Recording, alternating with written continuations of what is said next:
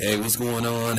You know who it is. You know what it is. All right, you guys, breaking news. Andre Ward made it official. He announced his retirement from boxing on his Twitter account. He said he accomplished everything. Andre Ward is a, future Hall of Famer, first ballot Hall of Famer. First of all, I want to say congratulations to Andre Ward, on your accomplishment. You represented boxing right. You represented the city of Oakland right. You represented manhood right. And you represented black man right. So once again, shout out to Andre Ward. I wish you the best of luck. So whatever you decide to do, it's all good, man. You know what I'm saying? The town love you. The town got your back. Once again, happy retirement to Andre Ward, man. SOG for life.